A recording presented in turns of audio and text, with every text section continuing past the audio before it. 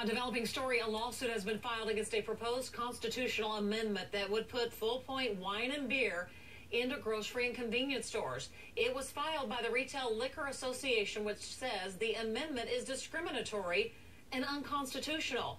The lawsuit says putting certain restrictions on those stores is irrational and arbitrary, leading to discrimination against small sellers. Well, we wait to see what happens with that. I know they just initially filed, so we're just kind of curious to see where that's going to all go at this point. It's in the hands of the lawyers and the judges. And there still needs to be some legislation passed this year to hammer out several details. So, of course, we'll be watching what happens.